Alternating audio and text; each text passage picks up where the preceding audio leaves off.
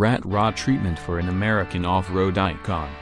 Jeep is busy working on the all-new Wrangler, expected to arrive sometime next year, and has given the current generation of the legendary off-road model a proper send-off with the Wrangler Rubicon Recon unveiled in Chicago yesterday. Bulgarian tuners from Vilner seem to be joining the party with an exclusive take on the 2012 Wrangler Unlimited, designed and created by the studio's Chinese division.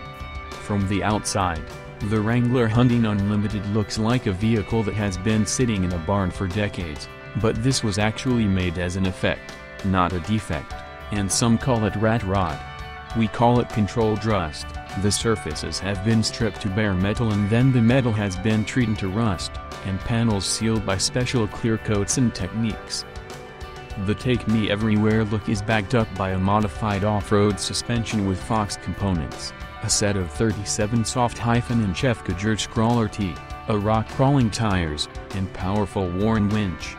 Power comes from the standard 3.6-liter V6 naturally aspirated gas engine, delivering 285 horsepower, 212.5 kilowatts, to all four wheels through a 6-speed manual gearbox.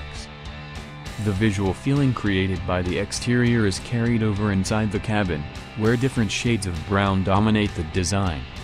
Vilner says the customer, who ordered the car, had a clear concept for its raw and robust look, completed by high-quality natural materials.